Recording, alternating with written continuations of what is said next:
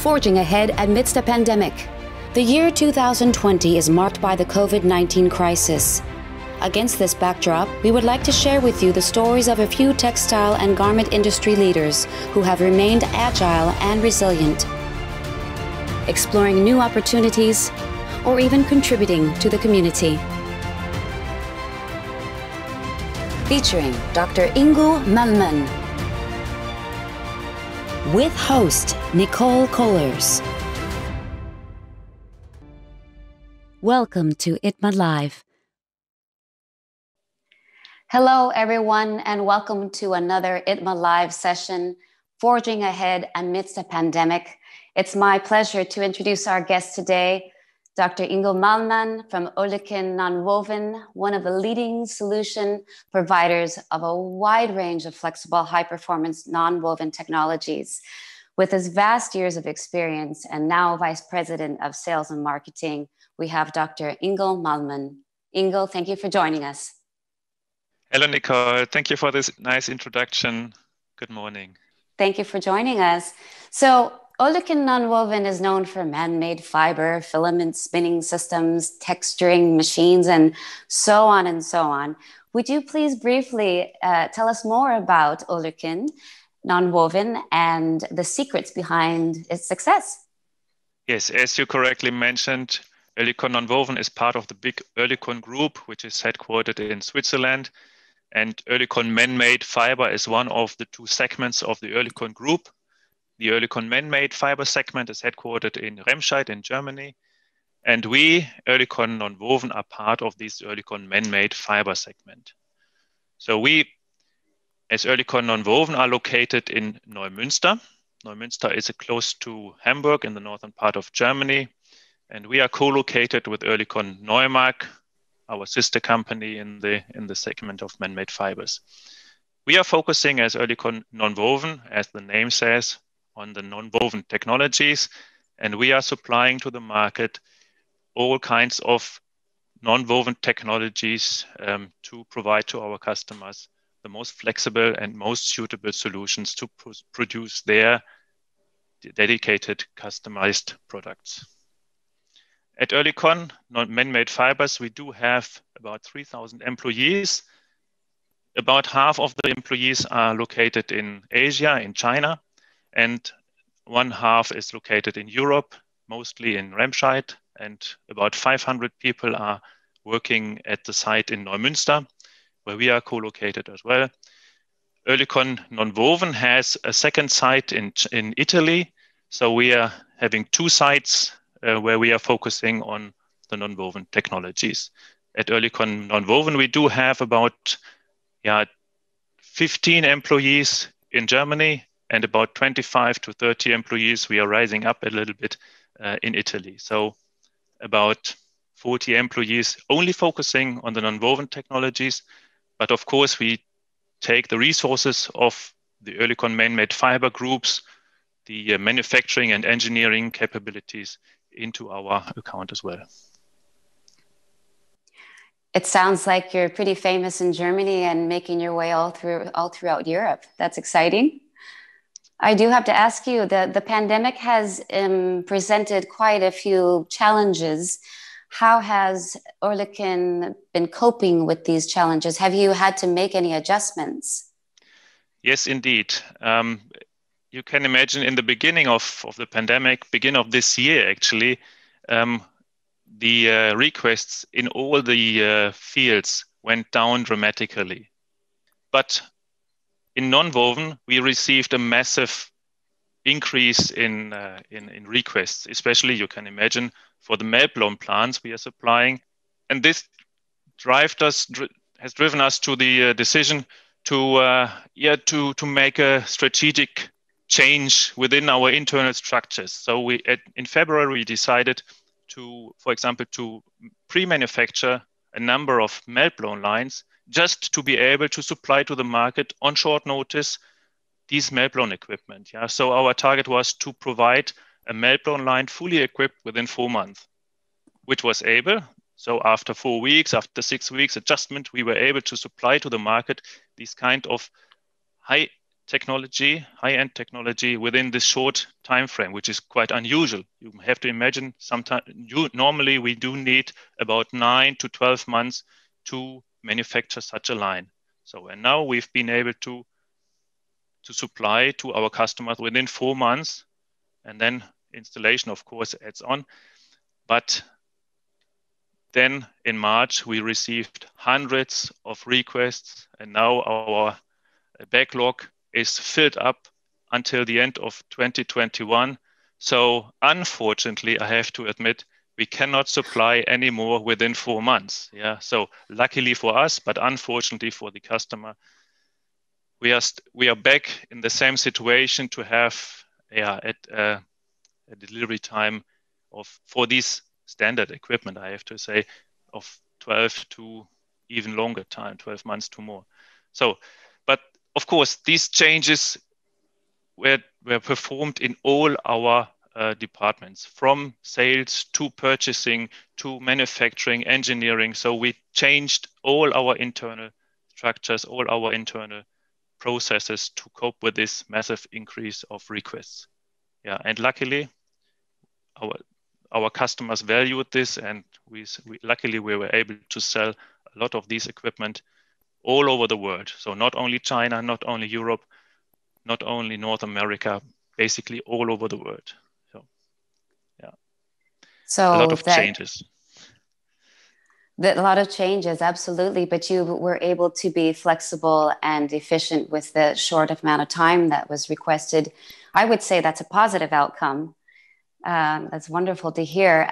Can you share any lessons maybe, or maybe any kind of situations where you've been able to share with the community or help the community in any way?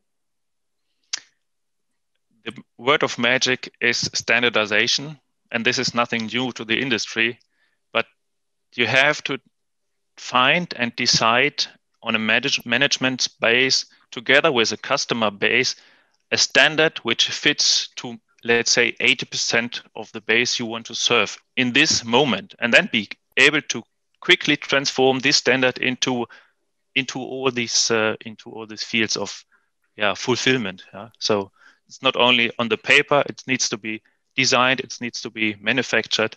And once you have the standard, you are able to provide on a quick base. So of course, the purchasing of some parts could not be accelerated that much. So even now we are supplying plants to customers, and we cannot provide all the equipment from our sub-suppliers, for example, within this time frame. So we need to be even flexible in the installation.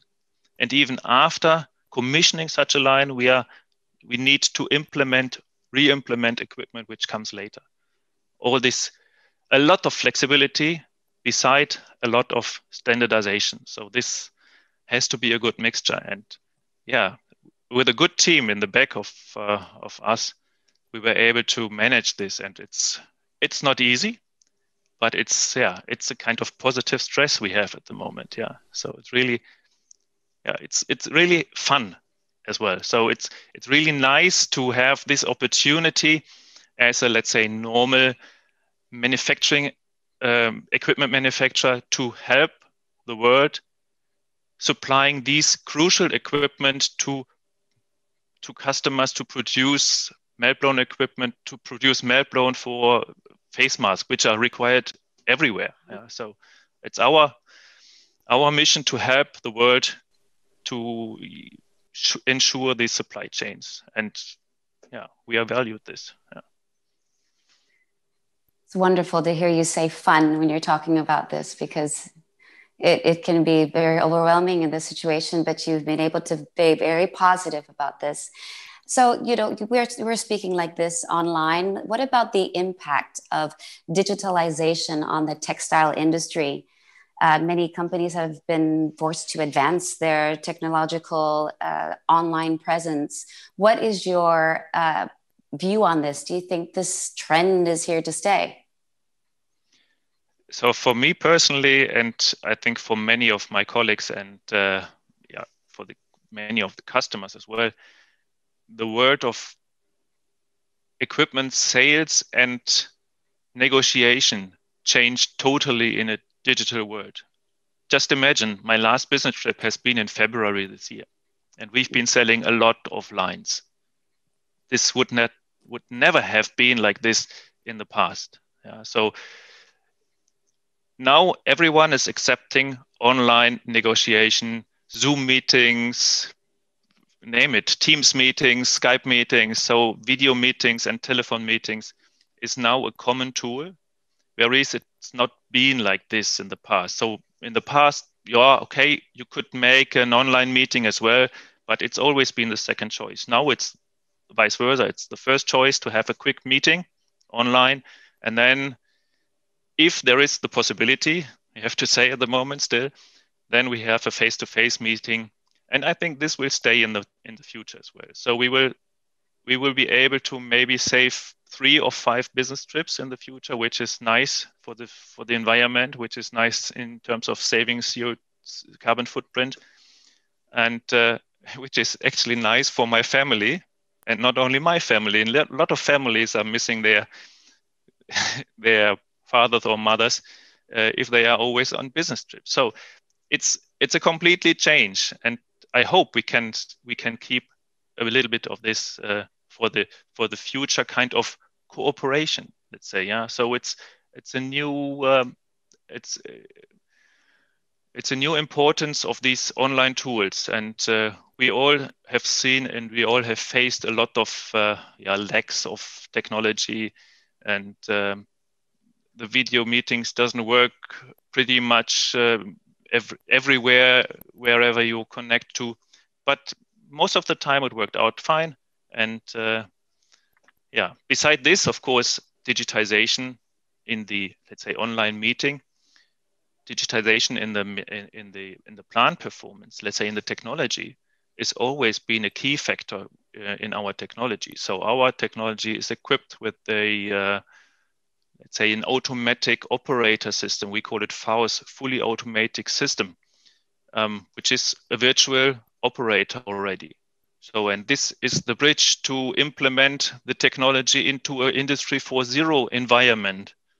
So, and we do at Oerlikon have the digital hub colleagues, which are only looking in digital software solutions for customers. So, and this is all getting together. And now, as we are all needed to accept the digital way of working, I think we have the chance to even embrace with the technology this digital mindset a little bit more, which is at the end a big advantage for all of us. It's good to hear that you've been able to use your resources and embrace this digitalization. But that being said, it like you said before, it was before the idea to meet with people in person, and you as a trade show participant, a regular trade show participant, how do you think that this is going to impact the way customers source? Do you think that trade shows will continue to play an important role on sales and marketing? That's a good question indeed, but I'm convinced that we will still go on trade shows, and there will be potentially be more importance on trade shows like this, because I want to tell you one point. Within this time, within this period, the past 6-7 months, we learned to have multiple meetings, even from our offices all over the world. So I had some days having 4 meetings on 4 different continents on one day. So with 4 different customers. So it was not easy all the time, but it's been working, and it's quite similar to being at a show. Yeah. So, and now combining these, so we learned to implement these kind of working into our daily business, and now I think we can focus this kind of work on a trade show as well. So coming back together on a trade show and having the important kickoff meetings on a trade show to network and to get together. And then we don't need to travel all over the world to go into detailed meetings again. So maybe we can even have, as I said, save 3 of the 5 meetings, face-to-face meetings in the future. One of the leftover meetings will still be at the fair, I think. Well, I think it is all of our hopes that we will soon be able to indeed meet in person. There's nothing like meeting someone face to face.